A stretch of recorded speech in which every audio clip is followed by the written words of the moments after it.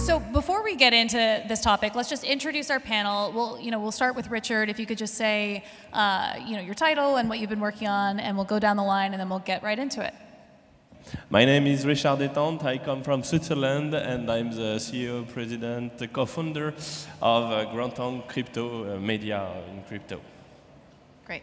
My name is Kwame Opoku. I run X Ventures, which is a crypto startup looking to push adoption across the continent. Hello. Yeah, my name is Quaynor.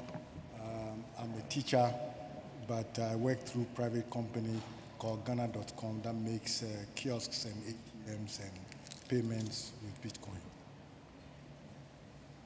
Hi, my name is Chio, Minang, and I run a company that builds Bitcoin circular economies. We've started one project in Cameroon called Bitcoin Mountain, and with that we're trying to have a proof of concept so that we could use our learnings to roll out other circular economies across Africa especially. Okay, so today we're dealing with a backdrop of low yields, spiraling inflation, governments printing cash, and a lot of people say that Bitcoin as a store of value can be a solution to this, but the narrative that I keep hearing is if you look purely at prices, a year ago Bitcoin was trading at nearly $70,000, we're at $14,000 today, so there's that inherent volatility. Second to that, it's not the inflation hedge that it's promised to be, at least not yet, and we tend to see the price of Bitcoin track larger macroeconomic moves. Now, it's still early days, but my question to the panel is, Bitcoin as a store of value, has it delivered on a mandate, and is it a safe haven during recessionary times? I put that out to anyone who wants to tackle the question. Maybe I start with store of value? Yeah. In fact, I come from the traditional market, and the store of value, to be a store of value as gold, you have to be a mean of payment, because if you can't pay, if you don't have an exit for your store of value, then you can't keep value. So what we see is that for the Western countries, they make price because they are speculating on if Bitcoin will go up or it will go down, and will I see my money in days. But in Africa and in Latin America and developing countries, more discussion we have here today, these days, is about empowerment, is about adoption, is about how can I use Bitcoin as a mean of payment. So the value is in Africa, and the price is in Westerner and in New York. So it's different. We are different in these books. So as somebody who sits on the continent, that's an interesting question. I got into Bitcoin in 2014. I've been here for about 8 years. I'll consider myself late, but earlier than a lot of people. For the last decade, 2011 till now, Bitcoin is up 20 million%. Let me repeat that. For the last decade, Bitcoin is up 20 million%. In that same time space, the Nasdaq 100 is up 542%, and the US large caps is up 282%. Which conversation are we having about store of value? I think it's already proven itself, right? I think it's already proven itself compared to other asset classes that it can do well. We can have conversations about the up and downs, the bear markets, the bull markets. This is a general financial market thing. This is not just a Bitcoin thing. So I think just like we say generally in this space, zoom out. Once you zoom out, you realize that over time, as performance, it probably is the most by practice and by evidence, the best store of value we've seen over the last decade. And that's where I sit. And I also on the same idea of Bitcoin as a store of value. I've had a lot of conversations about Bitcoin as your bank, and that's especially key in places where the local currency is spiraling out of control. Perhaps there are banking limits put into place. I recently did a story about Lebanon, and we're focusing on the African continent today, but that's been a massive problem where people have seen their life savings completely evaporate. And I wonder if you're also seeing that same dynamic anywhere in the African continent where Bitcoin does become your bank, and it's your first entry to fintech in a sense. Does anyone, Chio or Nee, do you want to tackle that? I didn't get the question. Mackenzie, you didn't get your question. Yeah. Oh, well, anyone who wants to, like, just this idea of Bitcoin being your bank and your savings account and being your first entry point to. Yeah, absolutely. So, for me, a store of value is having an asset that is non-confiscatable, right? And Bitcoin is the ultimate asset for which nobody can confiscate. Not a gun, not a bomb, not even nuclear weapons, right? So if you have that as an asset and nobody can confiscate it, you're sure that you could store the fruit of your labor in that. Now, it is understood that there is plenty of volatility today, as people say, but that depends on your numeri. What is the asset in which you value your goods? So if you value your goods in the dollar, for example, you might think that Bitcoin is volatile, so to speak, in terms of the dollar. But then you still have one Bitcoin. One Bitcoin equals one Bitcoin. Yeah. So one way for people to really appreciate the store of value functionality of Bitcoin is to, from the very beginning, before they start storing their value in Bitcoin, is to ask the question that, okay, right now, one Bitcoin is $1,000, for example. And then you lock the value of what $1,000 can buy for you today, but then you hold that Bitcoin for 10 years. So if one Bitcoin could buy you, say $1,000 could get you a car, for example, right? Okay, now you lock down that car and say 10 years from now, this one Bitcoin that I'm holding, is it still able to buy me that car? If the answer is yes, it doesn't matter what the price in euro or dollar is leading up to those 10 years, just hold on to the Bitcoin. Although, of course, there are other questions as to technology being deflationary.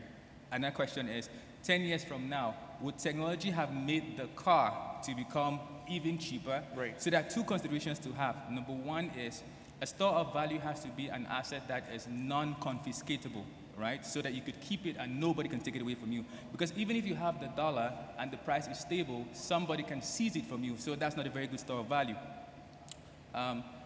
So first thing, non-confiscatable makes it a great store of value. Second thing, it is deflationary. It means that over time, technology would have made other goods and services to be very easy to produce, and this Bitcoin that you had held would be able to buy even more goods and services, so you're able to convert that into even more value. Of course, in the present, because we're watching Bitcoin still being monetized in real time, you might not be able to pay for your goods and services in Bitcoin everywhere. So you still need, fiat currency and things like that. At Bitcoin Mountain, the first Bitcoin circular economy we're trying to build in Cameroon, we're trying to create an environment to test how Bitcoin could be adopted. And what we're advising our community members, because we've started a Bitcoin community bank, kind of like what they're doing in Bitcoin Beach in El Salvador with Bitcoin Wallet. So we do have Bitcoin Mountain Wallet. So we have two account balances. There's one in Bitcoin BTC. And we advise our users to think of that as their long-term savings account, right? Put some BTC there, don't look at it for 10 years. But then you have a fiat, balance that you could use to pay for your goods and services day to day. So for me, again, Bitcoin is the ultimate store of value. First, because it's non-confiscatable. And second,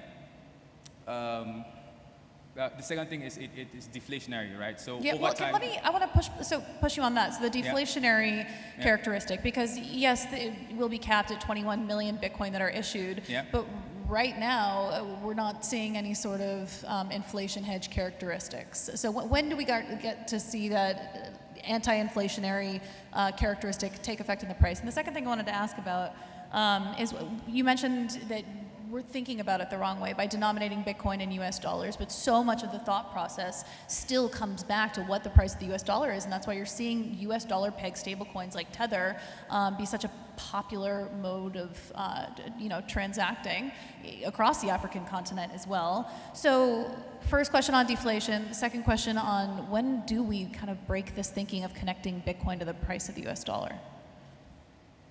I think if I heard the question correctly, when do we start pricing things in Bitcoin and not the US dollar? Is that a question? So when do we break thinking, like our thinking of Bitcoin as denominated in US dollars? Let's tackle that question first, then we'll come back to deflationary.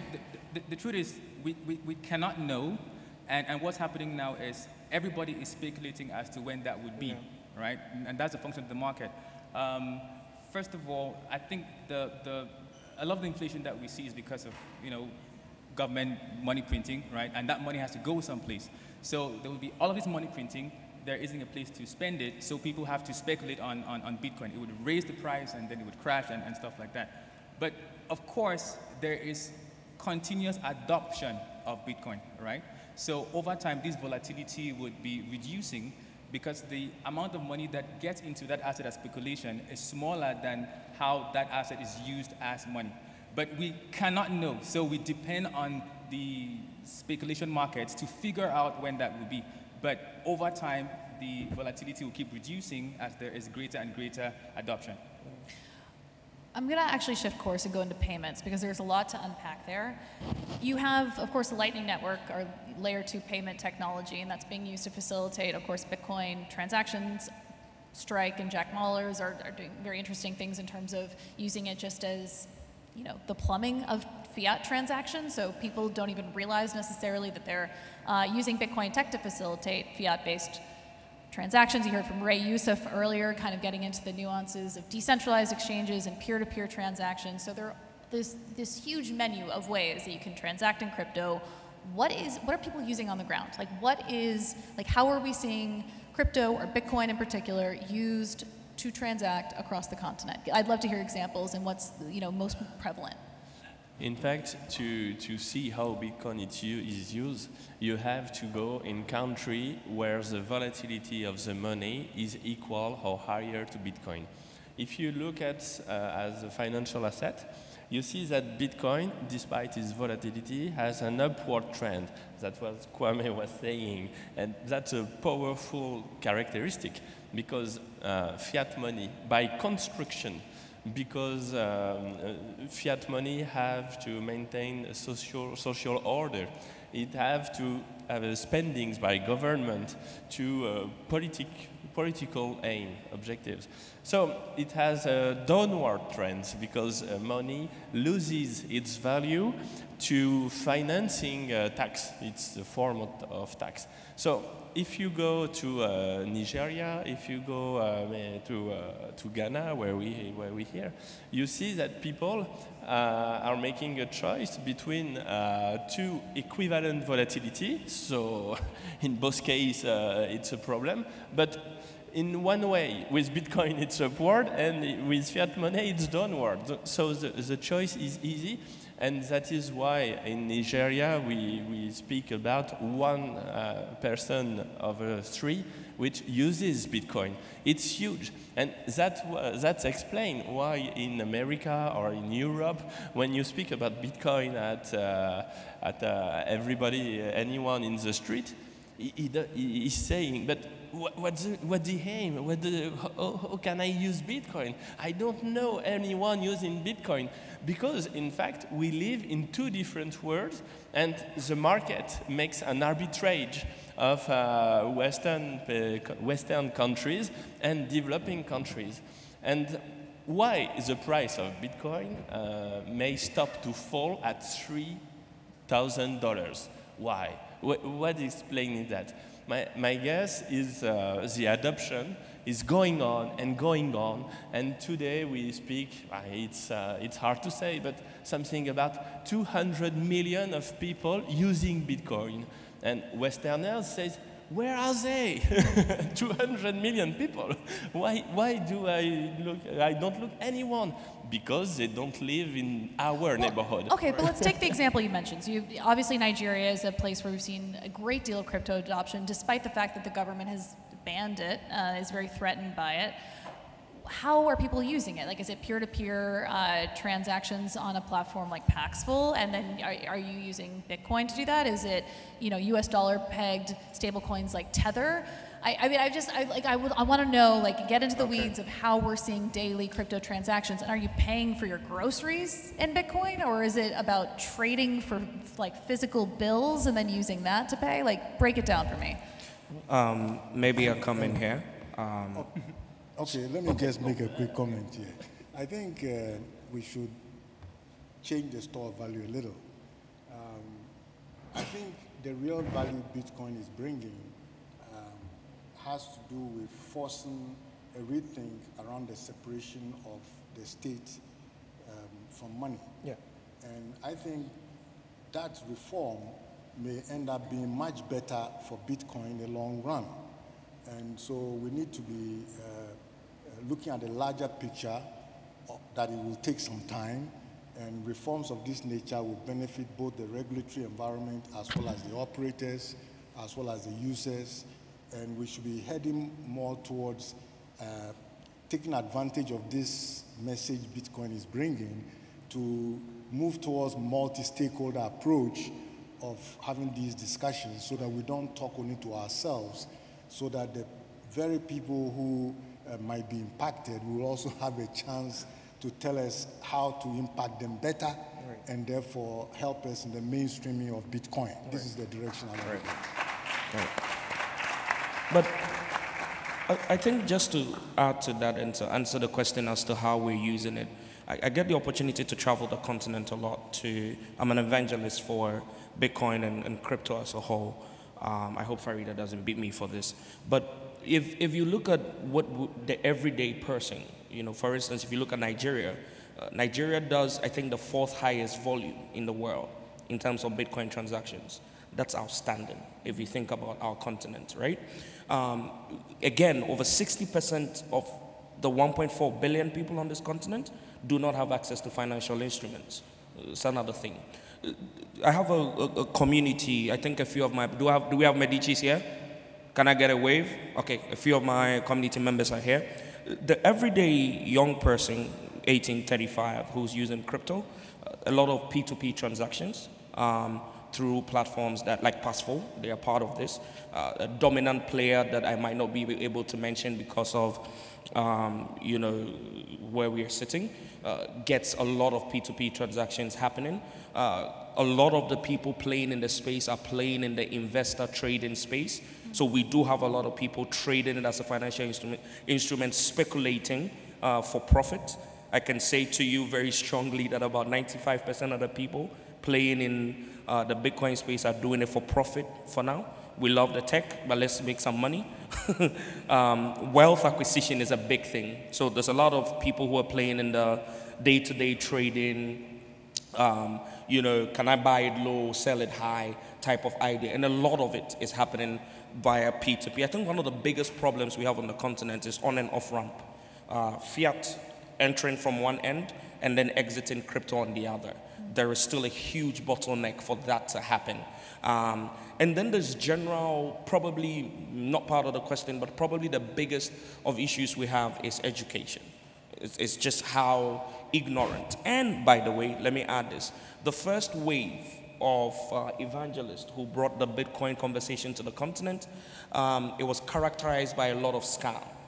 So there's also a whole group of very early adopters who are totally spreading the message of, that's a red flag, right? So those are some of the things. But generally, P2P transactions, speculating for profit, holding for long term. A lot of people are looking at this bear market as an opportunity for what can happen in the bull market.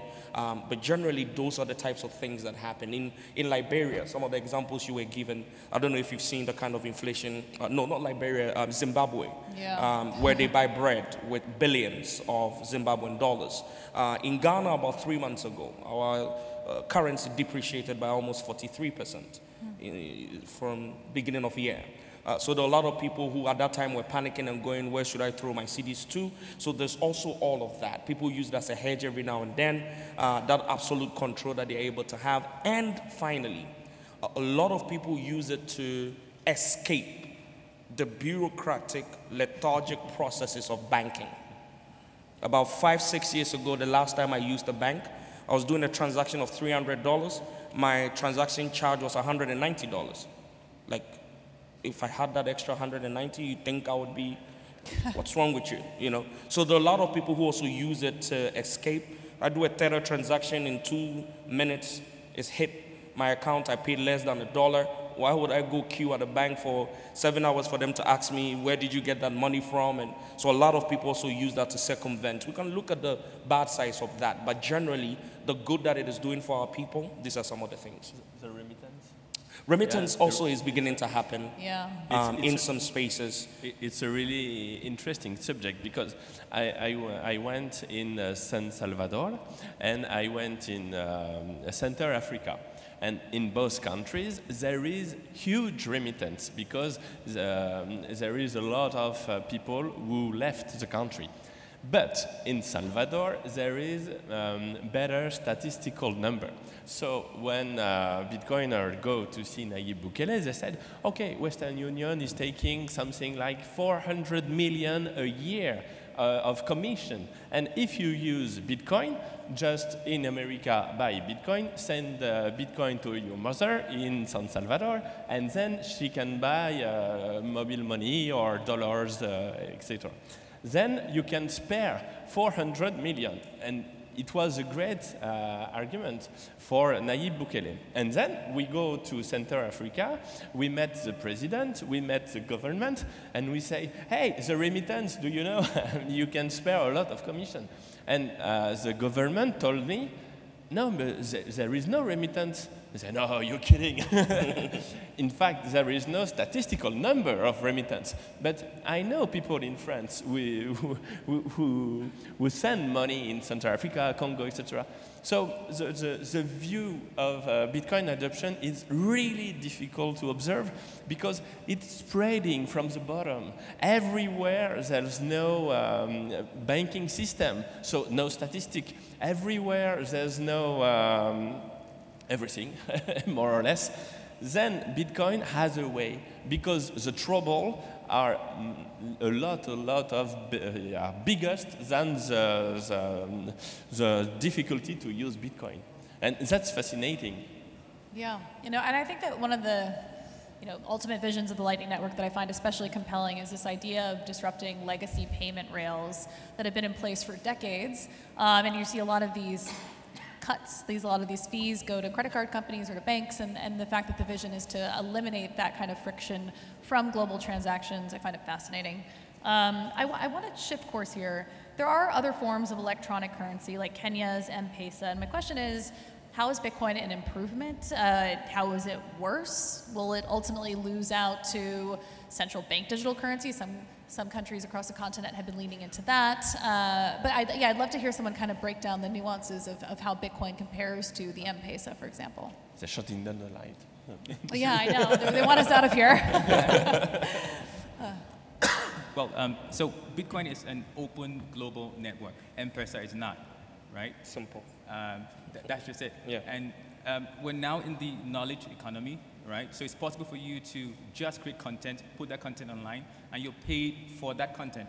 Now, yourself, you would use the money that you earned to pay for other content online without even depending on off-ramps, right? That's stuff that you cannot do with M-Pesa. So if indeed we're having a knowledge economy that's getting bigger and bigger worldwide, we need a global open access network with an internet native currency without even using off-ramps. So yeah, that is way better than M-Pesa. And again, so for instance, M-Pesa, the Ghana version is called mobile money. One of the biggest limitations is interoperability, right? Because there are various networks. There is this network and there's that network. And it was just until recently that we were able to send from one network directly onto another network. So there's the limitation of, and if you want to move money from M-Pesa to Ghana, you're going to need an intermediary or a third party for you to be able to move something from M-Pesa for me to access it via Momo or any other thing. So Bitcoin is way better in the fact that it is decentralized and it is global. It is open access to everybody. You don't need to have any requirements. You don't need to have a particular SIM card.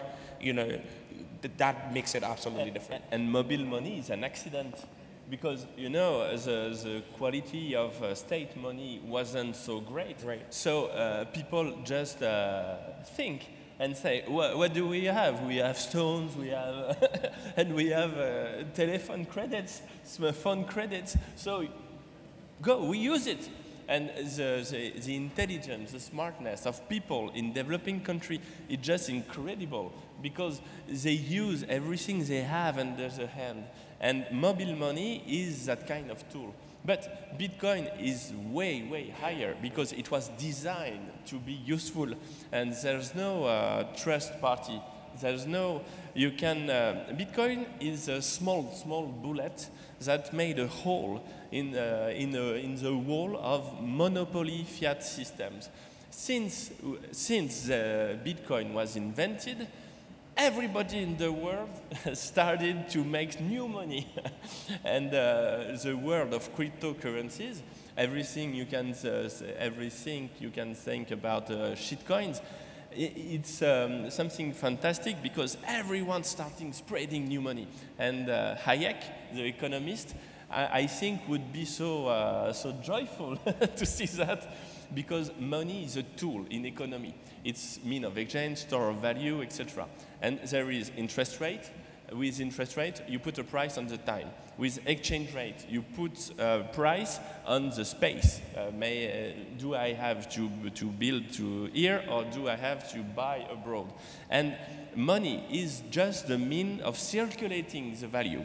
So the more you have value, the more the competition will be, and the market with selection will selection the best currency for each usage.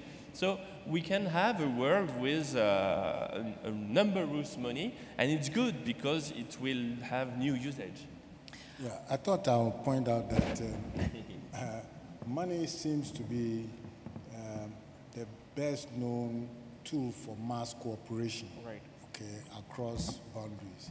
And it appears Bitcoin does it very well. And to the extent it does it so well that I want to posit that it will help reform the whole financial sector, and in the process improve Bitcoin's own presence, as well as avoid recession techniques. Right. Because it's very difficult in the present economy to get all the points right. And perhaps you shouldn't do it. Right.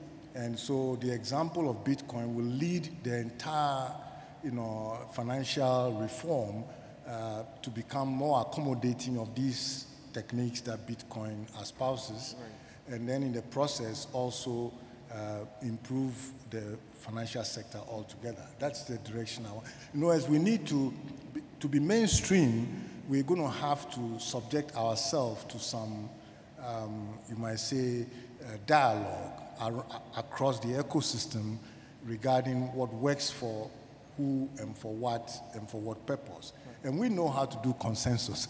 So at some point, we're going to have a document that we all agree to, which will make it so much better that we can avoid recession in the long run.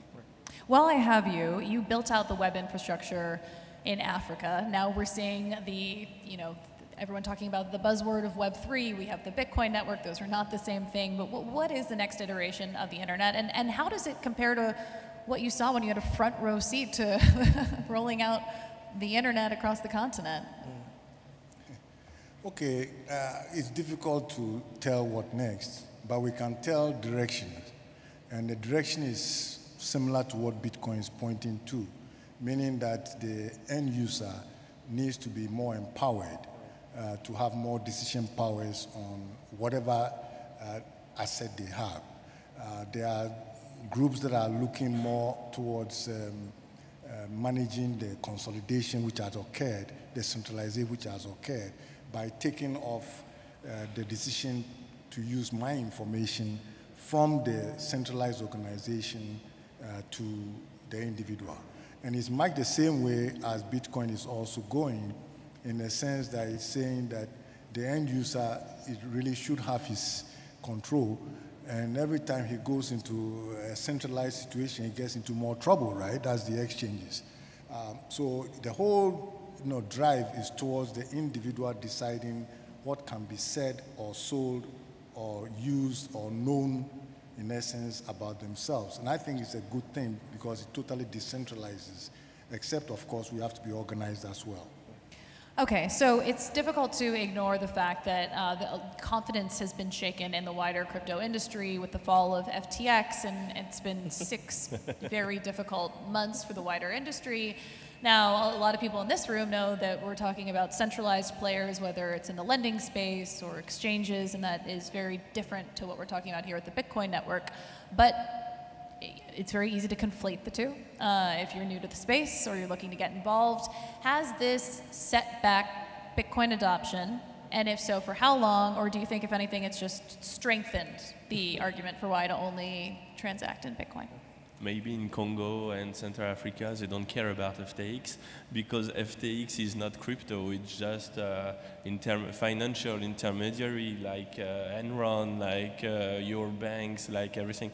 So the adoption, and we have people who can speak about that here, are not playing in FTX account. I guess. I think my answer to that is yes. To be very honest, what has happened with FTX has set us back a couple years or so. But the three things I want to point out. First, this is not new. We've seen this before. We've seen Mt. Gox, we've seen Cryptopia, we've seen this before. Secondly, when you look at, so there's something called a Gartner hype cycle for every single technology, and it is cycles that any tech goes through from when it is birthed to when it gets to mass adoption, right? If you look at the kind of euphoria stage we went in at the beginning of the year, and the fact that for those of you who are probably new to crypto, there was something called a meme season or a shitcoin season. We needed this cleanse. You know, it was necessary for something heavy to punch us in the gut for us to go, some bad actors need to die. And we needed a black swan event of epic proportions for that to happen. And FTS delivered that for us. From where I sit,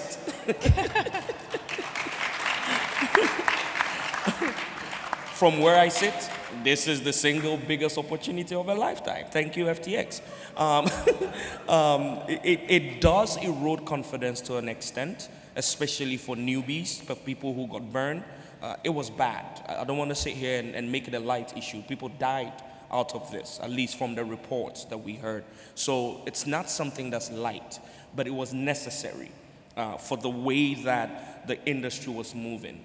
And it pointed us to a very core principle. And I think this is what makes Bitcoin maxis very, very happy to say that, look, this thing needs to completely remain decentralized. And as far as we have centralized players, no matter how they're clothed, no matter how they present their value proposition and their trust options, we run away from an entire system because of this very reason. So I think that Black Swan event gave us a reminder once again, not your keys, not your assets. We needed that cleanse. It has set us back, but I feel like the pull and push effect for how far back we've been stretched, I feel like the bounce back. How long would it take for us to bounce back in terms of confidence? There's still people in this room. I mean, a few people have left, but you still had a full. There's still people in the room. There's still people who are learning. It gives us an opportunity to build and really put out the utility. The one thing I do wonder about is just, I mean, centralized exchanges like Coinbase were instrumental in onboarding a lot of newbies who just didn't really know how it worked. It is very scary to think about, you know, self-custody for some people. Right. So, I mean, do we still scale in the same way if trust in centralized exchanges is totally eroded? Like, can you parallel that kind of adoption with DEXs and with self-custody? So it's an interesting one. I think the thing that we've noticed about the growth of this industry is every time we get hit, it allowed us to iterate the next level of innovation that will take us to another space of trust. So for instance, now centralized exchanges have to show proof of reserves. That never happened until this Black Swan event. True. It's a good step. So I think these things are necessary. And so it will keep coming, and we will keep fixing it, and we will keep finding ways to deal with it. That's really. But FTX is not about crypto. FTX is about corruption. I mean. Yeah, it's like the act of a centralized player, and it's important to distinguish. It's more. The trouble is more than centralization because yes, it's centralized, but he doesn't even have a list of the bank account. And this man is always running in street and is not in custody and invited in conference and say, oh, Mr. SBF, can you tell us? I agree, but okay. My last thing I want to bring up, because we can't end this panel without also talking about the earning side of Bitcoin. So we've talked about transacting in it and saving in it. Bitcoin mining, it's a topic that I cover a lot, I think a lot about, and one thing just before we go, I want to kind of think about it as also a tool for income, but also facilitating infrastructure build out. So I've been having some conversations with people who say that right now it creates this financial incentive to build out infrastructure to harness the power of stranded renewable energy, and then you can create microgrids around that, which then can service a community that might not even know what Bitcoin is or have never even heard of Bitcoin, but they do know that they're getting cheaper power that's more reliable. And I think that that's fascinating. Like, I think that's such a really cool use case. And can anyone on the panel kind of speak to like how much we're seeing that happen? Like just how scalable is that? Because it seems enormously powerful. On mining? Yeah, with mining. The mining is really, really interesting because in Western countries, there is no extra capacity and the grid is already at its optimum. Because, but in Africa, for example, you have extra capacities, and moreover, you have green extra capacities. Yeah. So you are not the objective of the regulation about carbon, and you are the good target. So if you are able to put ASICs, container of ASICs to mine in Virunga, in Kenya, or in whatever, then it works like a tax on rich countries because the people speculating on Bitcoin are paying for transaction. And this money goes down to the pocket of a miner in Africa, and they buy the electricity of the government or the company which produces the electricity. The point is, the more you decentralize the mining, the more you will be able to diffuse the money, and it's really important to take care, to be cautious of the centralization of the mining industry, which is a long-term phenomenon because it's an industry. So if we can I am setting a company, CleanSat Mining, which is about to sell shares of ASICs in many different countries. Because if we have 2, 5, 10% of the block produced by decentralized mining in small factories, then it will be really strong for the network to go on. Anyone else want to weigh on this? Well, a couple of comments. I think we should be cautious in some sense, in that in the internet we are used to things breaking and putting them back. So to see something broken and say, the whole world, already you've lost your one chain because now you are casting doubts on yourself and confidence on yourself, and so the regulator will begin to seek more answers from us. On the other hand, if we accept that even the instrument you are riding on, which is the internet, we accept that it's fragile and it breaks, and we try to imbibe the best practices that can hold it together. It is the same sort of thing that we need to do in the Bitcoin community, and even be drafting documents on what are the good practices that every new entrant ought to be following, whether it is a user entrant or it's a miner or some other kind of provider. Now, in the mining space, we did a fair amount of mining here in Ghana, but as the halving kept going on, it did become more and more difficult, meaning it required a lot more investment in solar or whatever it is your renewable is in order to be able to sustain that. But nonetheless, it is an opportunity that can be followed. what we tended to do rather was to mine a different kind of environment, and then maybe focus more on the services, the payment services. And by the way, even in that area, let's not think of operating by ourselves, okay? Because you need the off-rail to get to the coin, and even sometimes back. Right. And for a provider who wants to do well, he will do both. Right. Okay, and so we are talking about mainstreaming. We want to become regular, like any other kind of money. So we want the policy environment to recognize us. We would like the regulator to set some proper guidelines on how to go about it, so that we can provide the interfacing, the interconnection between the different rails that many people don't even care exists. I mean, let us hide it and let us process it so that it becomes easy for the ordinary person to be able to benefit without necessarily knowing how Visa moved the money or how I moved the Bitcoin from one person to the other. This is the kind of attitude I'm trying to come up with, saying that we're going to have to become normal. And to become normal is to be like normal, connect with everybody, make it available to everybody, let regulator understand, let the regulator do his bit of it, and let us also educate the regulator, because I'm trying to argue that Bitcoin will lead us into avoidance of recession, okay, because of the model, the example it sets, and it will influence everything.